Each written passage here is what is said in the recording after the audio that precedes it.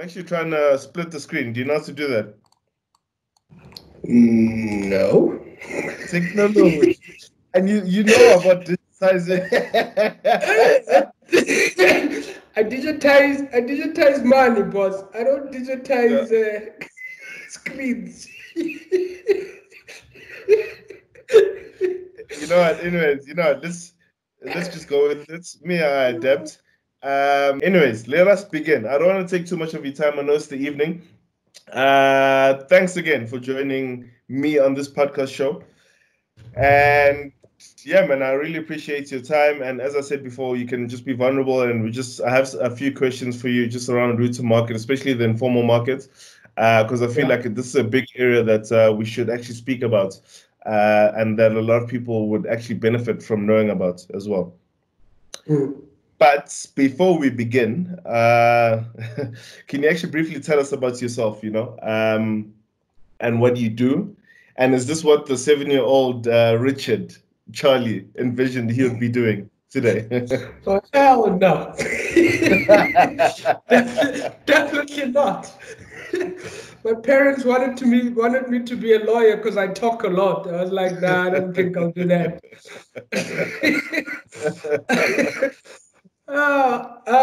Yeah, man. I think I'm a young boy, a colored dude, but I'm the colored who chose the black side. You know, coloreds we choose a side. So uh, I, I chose the black side from a small town in the Northern Cape in Kimberley. Hmm.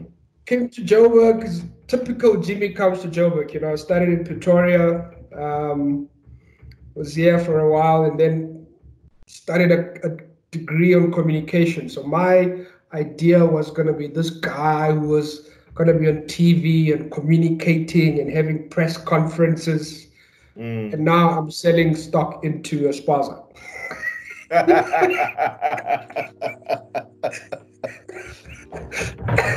Yeah. uh, but it's quite interesting. I mean, so I think once I've always been in this environment. I mean, I grew up in three spazas down my road, connected to the people.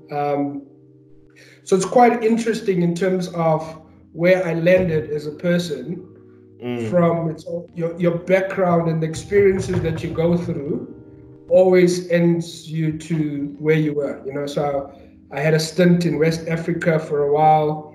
I had uh, I was doing warehousing for a spa, North Rand. Was a warehousing night shift operator, running Mm. managing there. I did a stint in sales, and it's amazing how things come together at the end. You're like, okay, wow, okay, so So, so maybe that didn't work out, but this is working. and just out of interest, I know you said your parents wanted you to be a lawyer, but I mean, what did 7-year-old Richard want to be at the time? Rich, eh? Just rich, just He wanted money. the money. I wanted the money. I mean, we were staying in a one room, literally. You know, we will tell you there was a curtain dividing the room and the kitchen. So all Mm. I thought is like, hey, I want money, soek geld, you know. Um,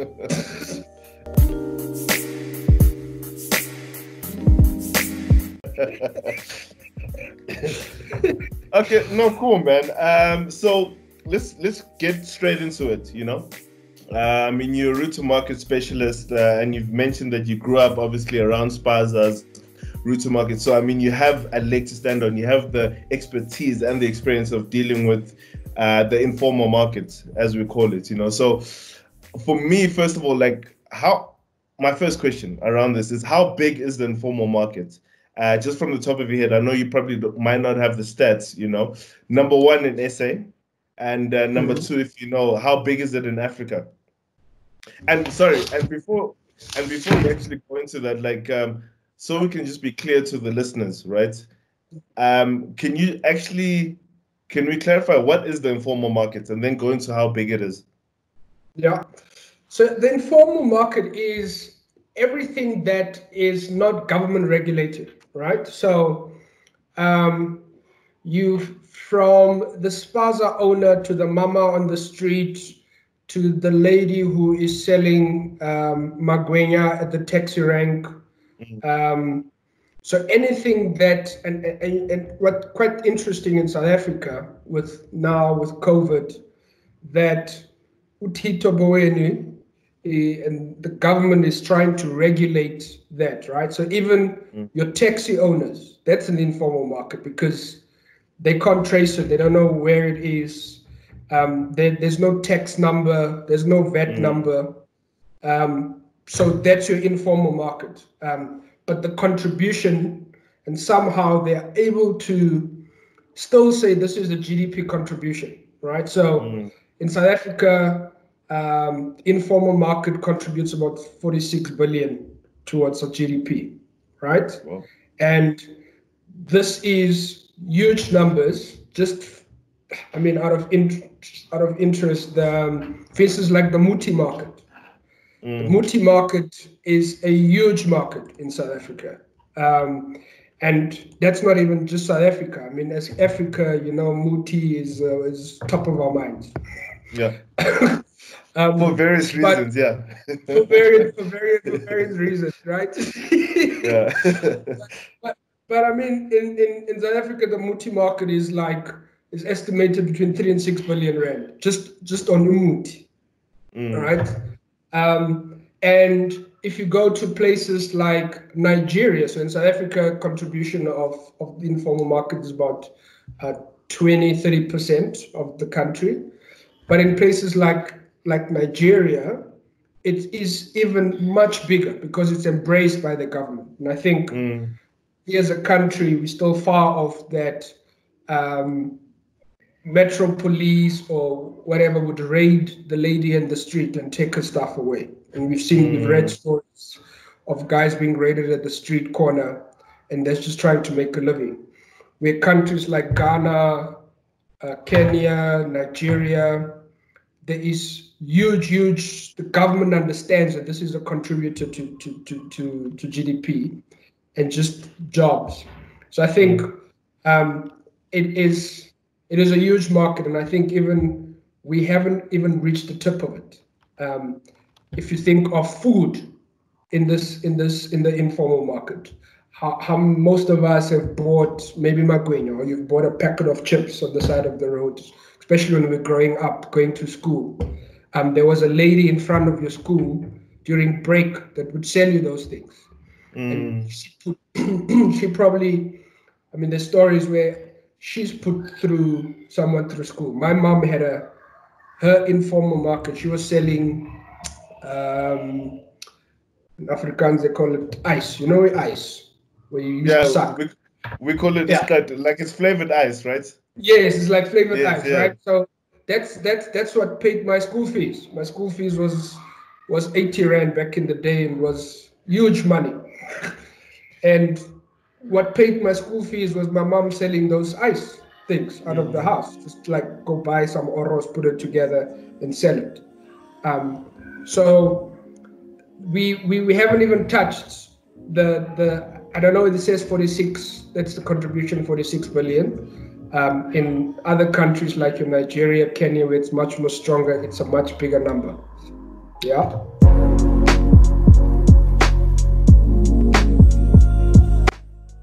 So interesting. So just on that, so versus the formal market, which is obviously regulated as you've described by government, etc. How big is it from a percentage point of view? Is it like 40% of the entire market? Like, do you have any figures around that? Oh, so what is PASA contribution towards or the formal market? No, so the formal, formal versus informal. Yeah, so I mean, so say if you look at, I think Nielsen has done 46 billion, right, of GDP. So that's probably about between 10-20%. Whereas the formal market, and that's now your blue chip companies, your Syntex, and then, I mean, that's the discussion now around South Africa. If Syntex is such a huge contributor to GDP, why are we not selling cigarettes? Right? And alcohol. Yeah. Why we not selling alcohol? Yeah. Right? Yeah. Because that's where your biggest contributor is. So I think the formal market is probably about 80% of this. I think Okay. the alcohol industry, when I was still working for beer at the time, was close to probably about 700 billion contribution to GDP at the time. So that's how big, just from an alcohol Oh wow. perspective, right? So it's tiny in comparison to the formal market. But what I always find interesting is when we talk around, for instance, unemployment, right? They'll give you an unemployment number in the formal market. So they'll tell you unemployment is 15% or 20%, right? And this is based on people leaving varsity. But you never really follow that maybe that guy opened a car wash, right? That's not being put in there. He's employing people. He could have bought himself a wild machine and has his own barbershop. Umama sitting at the corner and is taken over by her daughter or son that's also now selling magwinya that gives them 4,000, 5,000 rand a week, right? There is property. The property market within the township, within the informal market is huge because the spaza guy is a foreigner. He comes in, he needs a place to sell. He rents the garage. That's property. Umama builds in the back of her house. She builds 3-4 rooms and she rents that out. That's property. But when you say unemployment, you take the formal number. They don't even understand how much other employment is happening It is within happening.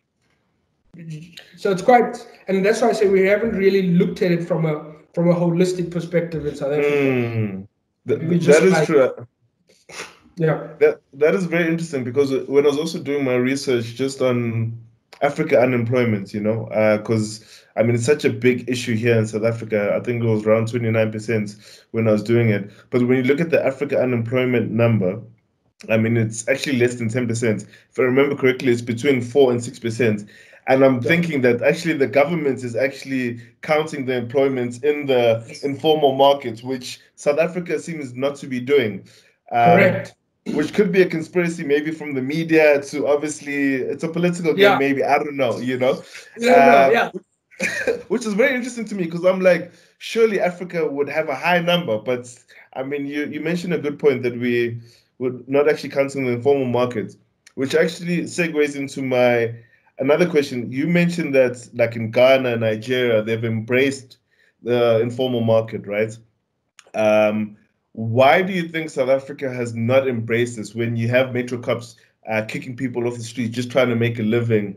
I remember there was a whole article about a guy selling intlo, like a cow's head, and the minister got involved. Can you just tell me, I mean, from your experience and your views, why do you think that is the case? So look, if you go back to the history of Spaza, right? So, or not even Spaza, or just the informal market is apartheid was done in such a way that you were not allowed to go into the formal market. You couldn't go and buy whatever you needed to buy, right? And if you had an opportunity to buy what you needed to buy, you had to go buy the back window. You'll take my money, but I can't buy in the shop. I understand, right? So Spaza then created Spaza, meaning it's patapat. It's a small thing. It's a make believe, right? So now we take it because we are not allowed to go to town. The people who had permits then go, and it became a nuisance. So Spaza, I mean in the Zulu language, some says it's Spaza. It's a nuisance, right? So now you're trying to create this thing outside to bring it inside to serve the people. So that, because not everybody can go into town, not everybody has Udom pass and all those other things that you had to get at the time. That's how the taxi industry also then started, in the sense that we need to transport ourselves from here to there, because we're not allowed to go in, and we kind of need to make things work. So now, Mandela comes out, all of those things. We then say, let's continue around this thing. It doesn't really matter. We'll figure it out. But we're not formalizing. We're not, at the time we needed to look at these things is either within the era of Mandela or within the era of Mbeki, to say let's have a second CODESA to understand how do we involve what we have created, right? Because of this. So now that never happened. So the government now is like, oh, flip. So now we have the taxi industry that's bringing in a crap load of money. We have this, we have that. But if we embrace it, we don't know how to count it. Right? So if we don't know how to count it, because we don't know how many taxi operators is there, we don't know, because now between 94 and 2000 or 2010, we didn't have a discussion in terms of how do you bring it into the economy. And then now we just leave it and we'll figure it out. But now from a human perspective, and there's also the Black emancipation and how our mental ability has been done, is that we haven't really embraced it ourselves as people, because we just know it's illegal. It's illegal because it hasn't changed, right? Our constitution hasn't changed. It's still referred to the 1976 Act of, because the 1976 Act of says it's illegal to have a walker on the street. It is illegal to sell things in the street. The only place that's embraced is at a soccer match, where PSL brings the mamas inside, right? Yeah. Because they understand what it is about. So there's acts that's making it illegal, and we need to review those acts. So you can't blame the cop, because he's also acting according to what he needs to the to. law. Yeah. Like, the law which needs to be changed. Yeah. Yeah. You're not supposed to be here. What do you want here? So there's a serious conversation we need to have around how we talk around township economy. No, actually, thanks for that. I mean, that brief history lesson, I think, is also very important for people to just understand, because once you understand the history, you can understand why we actually act the way we act right now. So I want to know. I mean, I've seen some articles, certain retailers trying to extract value in the informal Kasinomics, etc. We don't need to obviously mention like the names. And look, capitalism aside, because with capitalism they are going to pursue all opportunities. Obviously, do you see them moving in, like actually hurting the economy? And what I mean by that is they would remove the mom and pop store. I understand the value they'll bring. They'll probably bring in cheaper prices because they have economies of scale. But when you look at the bigger picture, how do you see that planning out when a certain retailer actually moves in? So quite interesting, right? So what interesting about so even in my space, someone approached us to say, look, I want to sell fruit and veg into the spaza. Okay. And the first thing I asked was, okay, so do you understand the township economics? And do you understand how one party talks to another party?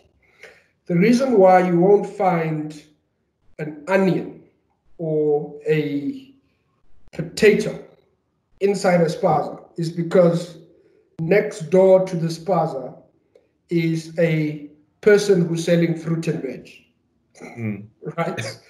And that's the environment, is that And next door to him is someone who's selling chips. You just need to walk through LX and go to 15th Street and understand. You'll find this guy is selling chips. This guy is selling potatoes. This guy is selling this one. This spaza is selling that. Inside the spaza, he's selling hair because he understands he needs to sell hair because the salon lady can't afford to stock hair. So he'll stock hair for her, right? And I think what corporates don't understand is what is the relationship within that environment that works? And what is the community aspect of it? So you as a big retailer, you come in and you want to put it somewhere. So first of all, you need to find space. Question is, where you're going to get space? Because there is a relationship. It's an open economy. There is this guy who's selling from the spaza, but he's giving an income to the person who owns the house, right? And he's paying school fees for that person. So if you're a big retailer and you say, look, I'm going to put a container, you're going to find space for the container. One, right? Two, and show me where you can put a container in LX. I don't know where. Good luck on that, yeah. good luck on that, right? There was one who put a container in Hammanskraal. And he put this container on the side of the street. But next door, or in the other street, was two other spazas. That guy survived. The container came, it survived. It was booming 2 weeks. People got excited. Then they realized, but wait a minute, there's certain things I can't get from you, right? So this guy, this trader, he's been my trader or my spaza guy for 3 years. So I can go in and I can have a tab. Because this is what happens. I can go in and say, hey, man, I haven't gotten paid. Just give me bread and bull bread or something. I'll pay you. I said, no problem, my friend. Yeah. Right? As a retailer, big corporate, you don't understand that relationship. So I think everybody's trying to go into this market because also the formal market, if you look at the numbers, between the next 3-4 years, will grow. Growth rate is about 2 to 3%, whereas this market is between 12 and 15%. So everybody's trying to get into this market, but you don't understand what are the relationships within this market, right? And until retailers understand that you can't just go in and do it yourself, is how do you involve the communities? And when people come out, the first thing they ask in the township is, are you empowering the people who already have it, right? Are you finding someone within the area and saying, okay, let's empower you to run this thing, or am I going to do it because I want to talk to my margin? And we need to get away from, yes, there's big business and we want to grow, but true growth comes from growing the community, because that's the essence of what the township lifestyle is the community working together to get a certain thing that's going. That's why there's communities that if someone is having an issue, the community will shut you out. So I think that's where retailers are probably gonna, or big boys are gonna struggle. And in my opinion, I think they're very far from it, because you're taking, and people understand that if I don't buy from Umama on this side, Umama needs this money because I know Utapen, because Tapen goes to, right? Or they'll say, this guy is selling fruit and veg, and you saw during COVID that the people that was most hit was the ladies who were selling veggies, was the lady who was selling magwenya, was the lady who was doing that. Big corporate, doesn't really matter. It's just like, fine, I can just mark up this and mark up that. So in my opinion, I think, nah.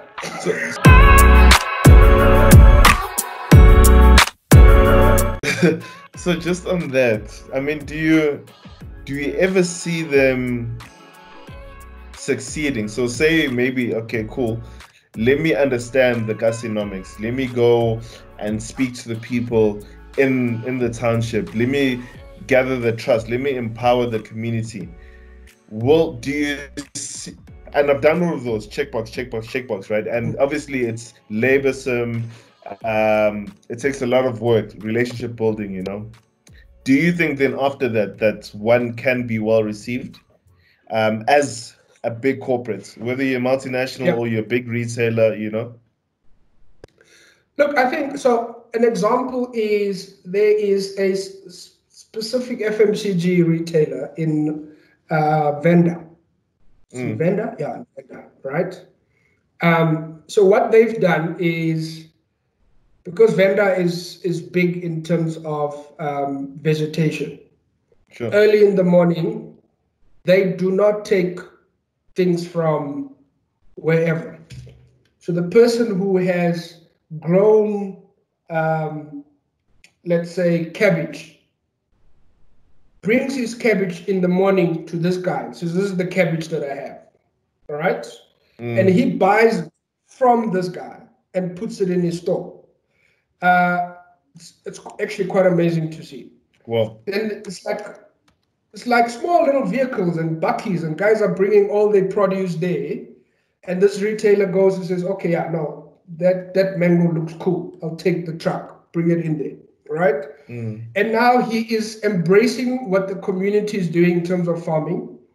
The people within there knows that you have sold it in that specific retailer, and they go buy there because they're supporting what you have embraced, what the community is doing. So I think the principle around it is corporate needs to think, how do I embrace community first before profits, right? Because we want to get profit at the expense of livelihood, right? And you need to, I think if they start thinking around how do we do that, then there's a place for them.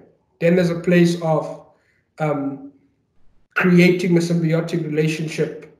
And I mean, if you think of brands, people do all these brand activations, and someone will say, no, I buy a specific brand because this brand has put water in the school.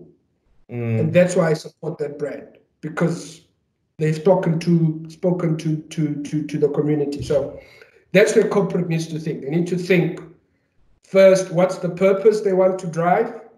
What is the impact into the community? And therefore profits will then come. I think that's the mindset they have to drive. And just on that, I mean, we've mentioned obviously understanding the community, putting community before profits, before profits. Sorry, and Yeah. Just generally understanding the Kasinomics. I just wanna my last point on this is there anything else that a big corporate, big retailer who's an outsider, obviously, is naive about that you've seen in your experience that maybe you didn't mention before when trying to enter the Kasinomics, well, basically the township? Yeah. So look, I think big corporates are naive in the sense that, and I think it's my pet hate, right? Even where I work, it's a bit of a pet hate. So I'll give you an example. So someone sets up a meeting with me yesterday because they want to do a connected spaza with some stuff, right? And the first slide on the presentation is a shack, right? Come on, in 2020, okay. 2020, exactly. It's a shack branded with a Coke sign, like we're going into spas. I'm like, that's your problem, because you're talking about something you don't know. So you think that the black person inside this community is, because they're poor, don't read, don't have aspirations, don't have this, don't have that. So you approach them in that way.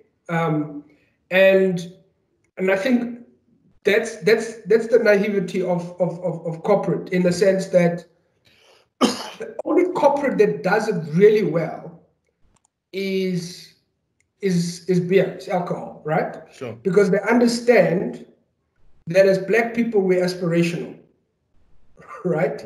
We want to go somewhere. You're not trying to dumb us down. I'll give you an example. I went to the Gautrain for the first time. It was a huge thing about Gautrain, right? And I go into the Gautrain and I was like, this is a train, right? And my Caucasian brothers were excited about this. Like, no, it's a speed train. I'm like, no, it's a train. Like, me, I went to Kimberley with a train. They just put in aircon here. And then they asked us, yeah, but why don't you guys use the Gautrain instead of driving your car? I'm like, my guy, we've been working towards buying a car. And now you say, half my life I've been in a train, right? Get from point A to point B. Point B. And now I work, I have the opportunity to buy a car. And then you say, no, here's a train. I'm like, I've been in that train. I want the train. I want a car. You all your life, when you turned 16 or 17, they gave you a car. So therefore, you're excited about this train. No, I'm not. So there's this general thing around people in the township is, let's make a small pack. Let's give them a 2 rand pack here. But why you give me a 2 rand pack? Let's make a small soap, or let's make a small this. There's a family of 6. What am I going to do with a small piece of soap? There's 6 of us. Economies of scale, right?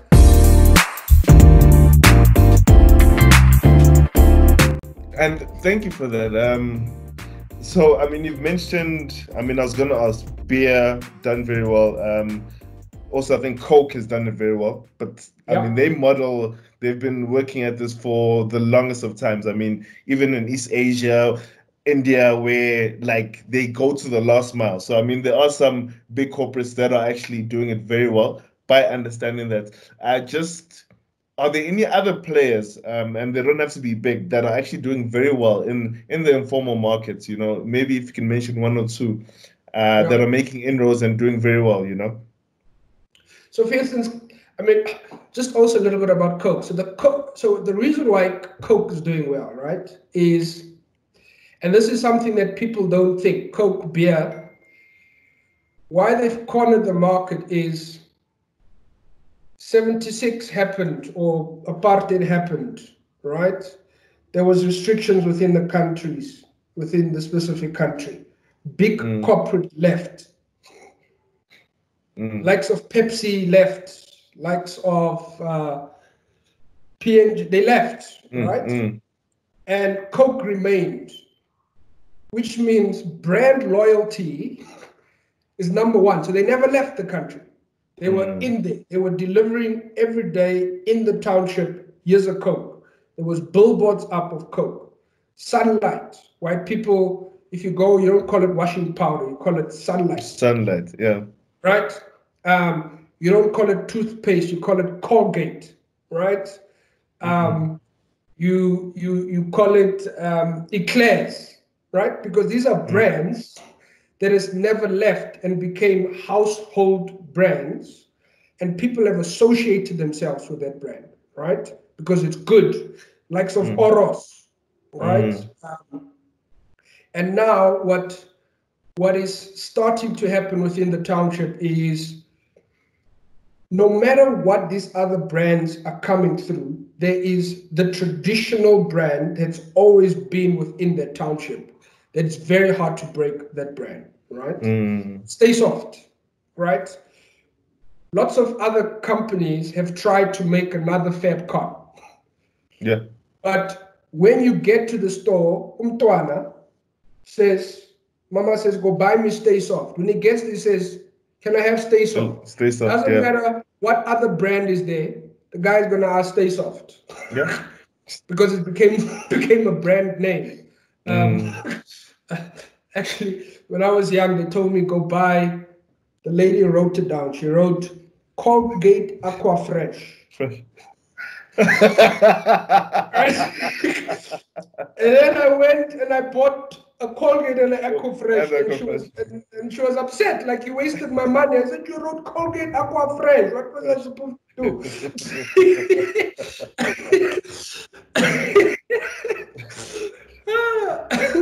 So I think the brands that's doing well is brands that have purpose. So S&B have purpose. They've got leadership that they're putting within the schools, programs that they're running. Unilever as a brand in terms of just Sunlight, what Sunlight is standing for. Obviously, there's Coke. There is Mac is starting to understand the concept of community involvement, but they're struggling in terms of that brand equity that the likes of your Sunlights have. Other player that's coming up quite big is your Kellogg's, right? Your noodles.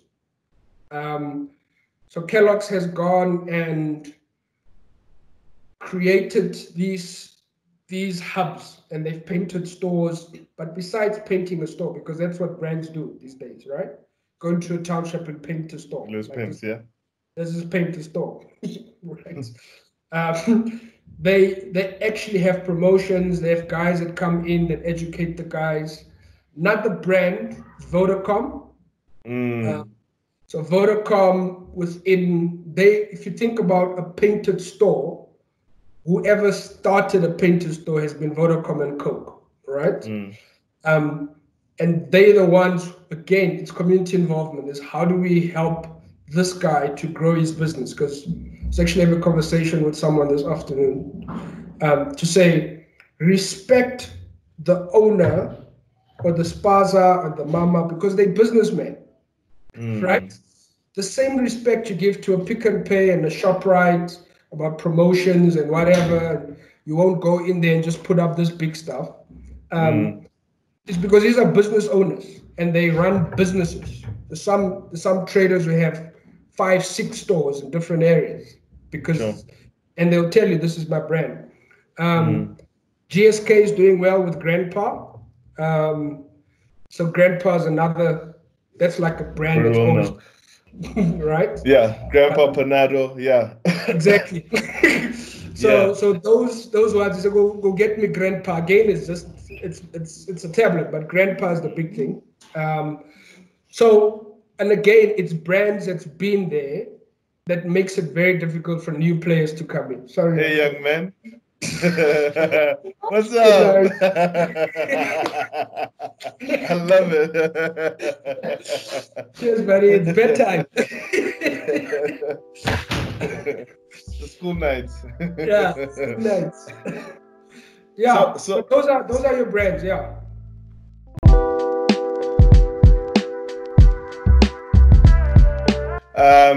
Fair enough. So my last question, which in this question is a couple of sub questions, something you've spoken about, that we've also spoken about, is about digitizing, right? The informal market. Yeah. Which is, I love how you laugh. So I want to speak about digitizing the informal market, because obviously it's the key word now. It's where the world is moving, etc. You know, like, I want to know, why is this important? If it's important, right? Challenges around this. But before, we get there. So can we just start off, like, what exactly is digitizing, right? Because it's actually a big encompassing word. Because you might be IT infrastructure. It might be, okay, let me get a smartphone, or there's many ways. Or is it advertising on social networks, you know? So what does digitizing in the informal market actually mean?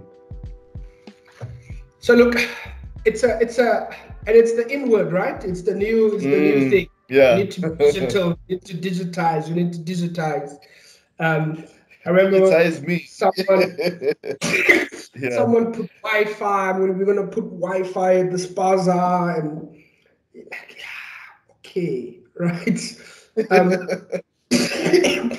so there is, if you're digitizing this thing, right? So it's a bigger discussion. We need to go back into what does it mean if you say you want to be digital, and what are the things that you need. So you and I, where we're sitting right now, we're sitting in places where there's fiber, right? And we can have Wi-Fi that's running, and this is running, and we have smart TVs and all those things, because we're probably living in areas that's digitized, but the infrastructure has been laid to be able enables, to digitize it, right? So you go to an informal market, and there's no even infrastructure, and you're talking around digitizing. so what's the infrastructure? Is there line? There's cable theft? If there's cable theft, have you laid fiber? Have you done that? So there's the infrastructure question that we first need to answer. One, there's the question around an open economy. So if it's an open economy, there's questions. Okay, Township is dangerous. We need to drive cashless. We need to digitize it. We need to take money out. Again, do you understand the flow of money? Because until the taxi driver can take card, there's not going to be cashless. Yeah. because who owns that model, right? Is the majority of that market is run by the taxi industry, right? And to digitize the taxi industry is a different conversation altogether, because he's saying to this guy, we want to track your money, right? Already, like, wait, you want to do what? I don't even pay e-tolls. Now you want me to? Oh, no, right? So there's that aspect. Just the digital, and then we're having those conversations of creating cashless hubs. Then there's the cost on data, right? Which is another conversation to have, because then the government is trying to have it. Is you're trying to put a smartphone into this guy, and you're saying to him, you can order on an app, and you can put in the banking, and it's like, what's the data cost, right? Because I can't afford data. South Africa is one of the highest data countries. The likes of Ethiopia is the lowest, right? Why digital is booming in Nigeria is because data cost is not high in Nigeria. And Nigeria is also a market that thinks in that level, right? We still have feature phones that we have, right? There's traders who have two phones. He has a smartphone, he has a feature phone. And this smartphone, he switches off when he gets, because I'll use my feature phone to get an SMS from the cash and carry, or I'll use my feature phone to call who, because if I put on my data, it's too expensive, right? So it's a bigger conversation. Before someone can say, no, we want to digitize this market, and we want to put this in, and we want to put connected screens in, and you want to put in a connected screen, right? Because you want to connect consumers and touch. Do you understand that people are striking because there's no electricity for 10, 20 days? And you want to put a digital screen for people to touch? Right? like understand the economy and what are and there's a lot of challenges. There is opportunity, obviously, because there's also bigger stores that understand, okay, there are people that swiping. It's a bigger conversation, and we're having conversations with banks now to say, if you want to digitize, if you want to drive cashless in an area, you need to start not with the trader. You need to start with the consumer. Mm. Interesting thing is like SASA cards, right? So everybody knows SASA is big, and you can swipe that SASA card. You can literally can swipe it. You can be like a debit card, and you can swipe it and you can spend it, right? But the perception is if I keep money in here, the government's going to think I have money.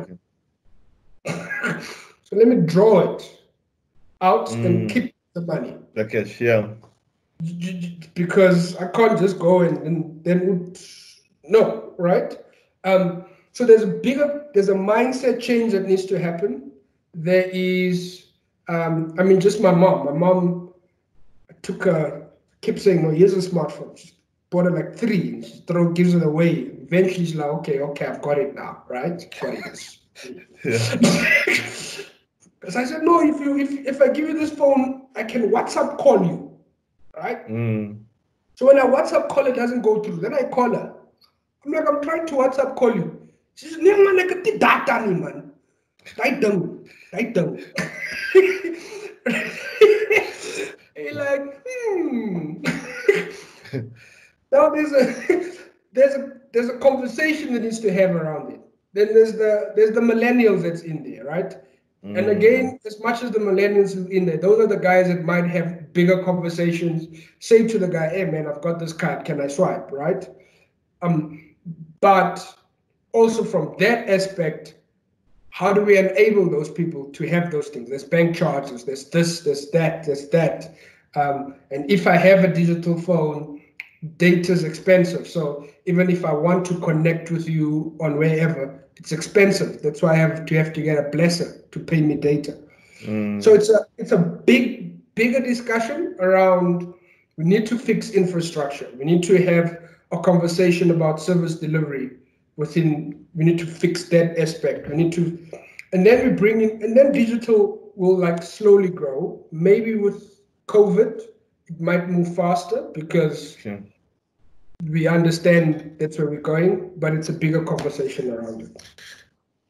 Which is very interesting for me, because I mean, one of my questions was around collecting data, but I guess you need to have the infrastructure, build up the digital community before you can start to, collect data and then use that data, obviously, to benefit whoever's collecting it, But as I'm going through this logic and questioning myself, I'm like, digitizing the informal market. I understand like the benefits when it can be cheaper if data is lower, you connected, etc.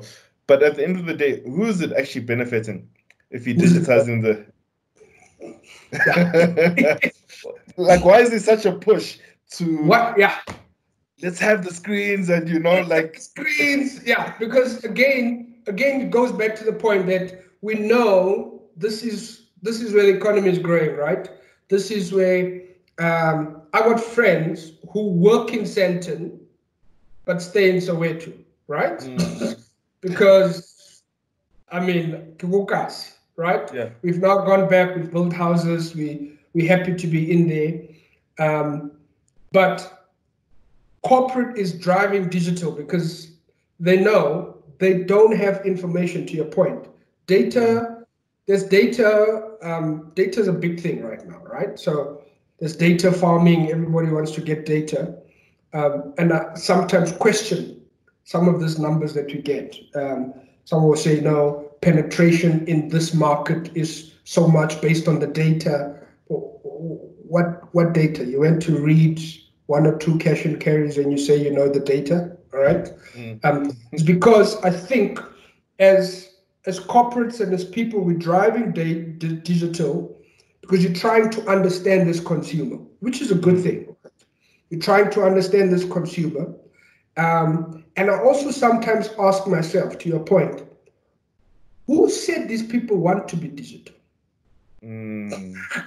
Who said so? Who says I want to have a screen that's in my face, right? Who says that I want to order online? And I mean just ordering online. So one of the biggest questions I ask myself is, if there's a digital drive, So there's lockdown, and lockdown then goes down and says, no, you can order food online. No one delivers kukas. So you want to drive digital and say order online, but you don't want to go and deliver there because you're scared. Right?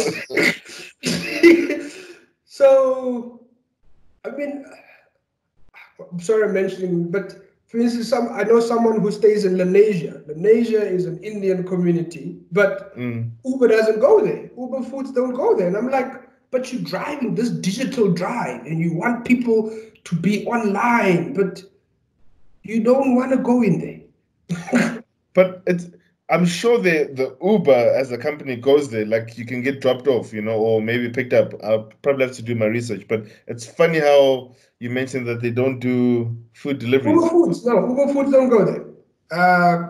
No, we don't deliver there, right? I know that in Mamelodi, there's no Uber that goes there, right? Takes you to Pretoria East and then we can't take that, right? Sure.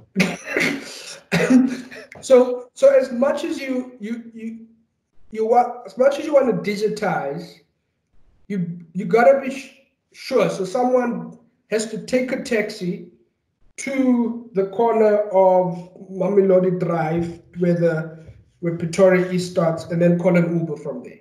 Right? So you want me to be digital, but you don't want to enable me through it, right? So I think those are also the conversations we need to have in terms of, if you're going to say you want to be digital, what are the information, and are you willing to go there? Are you willing to drive, be bold enough to be able to go in, be bold enough to say we are ready? Where it is working is, so there are some stores, and again with COVID, and obviously it happens in Soweto, and I think this same guy is doing it in Atteridgeville or Shoshanguve. Food delivery guys, right? So they've now, so your likes of Soweto, them, there's Boost, Patro, and all those guys.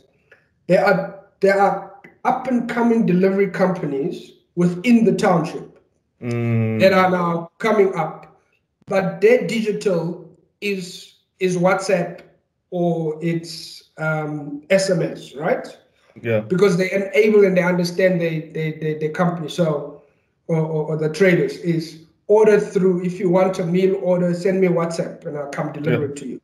So it's digital, right? Because it's not fancy and it's not an app and it's not this, but he understands how to engage with his consumer. So I think what is coming up is entrepreneurs within the townships are realizing, okay, if the corporate can do it at that level, because we like to be fancy as corporate, right? Yeah. I can just send me an SMS. Here's an SMS, what you want, and I'll come and deliver it to you. And I'll take the cash. You don't need to tap. You don't need to swipe. Give me the cash, it's fine, yeah? I'll put some sanitizer on the money and I'm fine. Yeah. Right? So that is also digital, right? But we also have to redefine what digital means to us. Does digital mean an app-based something? Does digital mean that you need to be able to log onto the specific Play Store and download this thing? Yeah. But it's happening within it, right? Because people are ordering things. There are certain places that I know that you can order the bev inside the township. This is how it happens. Yeah, no, Richard, look, I think we could, for me, because I'm very respectful of your time as well, because there's many other questions I have around route to market, also in the informal market, which we can do another time, because it's such a big topic. Yeah. I wanted, so thank you for sharing the knowledge and also, your stories are very, very, very interesting, and your insights and the knowledge that you have in this market. I would love to just close off with 5 questions, just getting to know you. So as I said earlier, it's more of tradition on the show where we just get to know our guests by asking, it's not really deep questions. Sometimes it can get deep, but we just get to know you to see what's under your hood and what drives you, fine, let me just actually get straight into it. It's 5 questions. Let me start with the first one. So, Richard, by the way, I think you're the only person I know who has actually more energy than me, I don't know. Every day, you're just like, I'm like, God damn, I need to keep up. But in saying that, not to even lead you on, like, what would you say is your superpower? I think my superpower is, it's a good one. People, right? I think I connect with people, right? Because we all in our minds, and I have this thing in my head that we all have issues every single day. Every single one of us, we wake up with issues and stress and whatever. And my philosophy is always, if I can touch one person for that day, if I can make one person smile, if I can make one person feel that life is not that bad, even if it's just 1 second, right? And that's what motivates me. It's because we also inside, we're like, I'm just like, we all have issues. If I can make you smile for 5 seconds, then I'm done. Then we're good, and we move on. And I think I picked it up from I'm colored, so we talk a lot of crap. But and that's what energizes me, right? People energize me, and when I see another person, I always want to ask myself, there must be something interesting about this person. There must be something cool. Why are you down? And you smile, and you move on, and you're fine. So that's what energizes me. And I think my connection to people, and the fact that I think that each one of us has something fundamental and something amazing, and if I can touch it, why not? Yeah. I like that. What's one story you believed in when you were younger, the young Richard, that you don't actually anymore? What's the one story I believed in? My parents said they're coming back now. Right. So my parents are my mom is from a small town called Warrington. And I think, it was my stepdad, I think they just got him married, right? Secretly somewhere, right? And they're like, no, we're going to Warrington. We're going to visit family. I'm like, oh, okay, cool, great. And then they parked. They sent me to my aunt. They said, no, go to your aunt. We're just going here. We're coming now. And they were gone for 4 days. I'm like, these buggers. I think they went on honeymoon. Yeah. Where are you? I believe that's I really believe that they would come back. But they didn't come back. But eventually, 4 days later, they did come back. So I believe that story. I never believed in Santa Claus because there was no such thing as Father Christmas. My mother told me, hey, look here. I bought you this thing. Hey, it's from me. So, speaking of townships or informal market, actually, it doesn't have to be in the township. It brings me to my next question. If you could have, and it actually ties back into the why and what drives you, etc. But if you could have one massive billboard, whether it's in the township or on the M1 or in Sandton or whatever, right? What would that billboard say?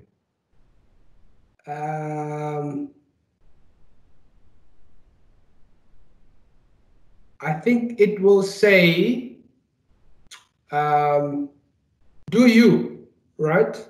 So, and I think I had to learn that the hard way, because to your point, I'm a very outspoken, bubbly type of person. Well, I don't like this bubbly word. Sounds like date my family. I'm bubbly. I want a bubbly person. But I'm a very outspoken, out there type of person, right? So you then meet corporate. So Richard comes and is this thing, you meet corporate. And within corporate, you question, you ask things, you do that, and they say, listen, this is not how it works, eh? It doesn't work like this here. You must be, there's a corporate you and there is a home you. And those two people must not be together. And I was like, what? Okay, all right. Because you knew you want to navigate and you want to get somewhere. Move from that company to another company, it was the same thing. And it was the most miserable time of my life because I felt I wasn't myself. All in the name of trying to become something within this big pool, right? Until I realized that, look here, I am authentically me. And if you can't accept who I am in how I speak, if I speak loud, if I speak soft, if I speak bad English, right English, if I dress a certain way, this is who I am. All right. So, and when I realized that, that's when life was starting to be great, because I didn't need to, I could sleep at night knowing that I was myself. And you would know in the office I would make a noise. I'm like, shh. I'm like, shh, and you too. Right? Because I realized this is authentically me. So I think my billboard will either be, and not big words, authentically you. It's just be you, man. Just be who you want to be and do who you want to do, right? And everything else will fall in line, because if you are aligned with who you are, people must meet you. I'm not saying be crazy, but you need to be aligned in terms of who you are. Don't change yourself. Don't change your true character, your true being, just to fit in. That's what I would say. Yeah. So look, I think, thank you again for that. To end off, I'd love to know, how would you love to be remembered? Your legacy, however you want to interpret the question, but the mark you want to leave on the world, at the end. I think the mark for me, it's how did I touch you, right? So again, it goes back to my point, is I don't want to be remembered that I had the most money or whatever. I want, because I ask myself this question quite regularly. So even last year, my stepdad passed. Funerals remind you about these things. And I always ask myself that, what will people say about me, right? How did I touch that person? And for me, it's not about what I did. It's about how did you feel when I left you? And did I make you feel a better person? Did I make you feel that no matter how bad the world is, there's hope, right? Did I make you feel that, because my philosophy always is, all I have to do is be better than yesterday. I don't need to be better than I just need to be better than yesterday, right? And if I've made you feel that you can be better, you can do better, there is so many issues in our lives. And after you've met me, even if I meet you once in a lift or and I love doing it. I mean, if I'm at a teller, my wife hates it, right? She hates it. And it's just one of those things. Is that I must talk to you, because sometimes the most unimportant people are the most Most important people. important. Yeah. Right? The security guard is the most important person, because if he decides he's not opening this gate, you're not getting in. It's not the CEO. It's not who. It's this security guard, right? If and I sometimes do it with interviews, that I would go ask the receptionist, how did that person treat you? How did you find that person? Because if you can't treat the receptionist right, then sorry, man. It doesn't matter how great you are, because we are people. We come from people. We live in people, and we experience people. And for me, that's the biggest thing, is that when you experience Richard, how did it make you feel? Did it make you feel crappy? Did it make you feel like, hey, life's not that bad? Yeah. and that's what I want to be remembered for. Richard, that is a lovely way to end. And I will tell you right now, you have made me feel good. I have enjoyed this interview. Thank you for taking the time. I know you didn't get a chance to put your kids to bed, so I need to make it up to them. I'm sure they wanted daddy. But no, thank you very much. You've really actually educated me. I've learned a lot actually about route to market as well. Because I mean, you have these ideas in your head in terms of townships or whatever, but just taking the time to understand Kasinomics, I appreciate the insight you've given. And I'm sure whoever listens to this, whether it's one or two or three people, they will actually find this actually quite valuable. And thank you also for sharing a piece of yourself, and allowing yourself to be vulnerable on the show. I really appreciate it. And continue to actually light up the dark, man, and make a dent in this universe and bring this energy that we all need. Yeah. No, thanks, man. Thanks for inviting me. It was really fun. It was really, really good. Thanks a lot. Appreciate it. Let me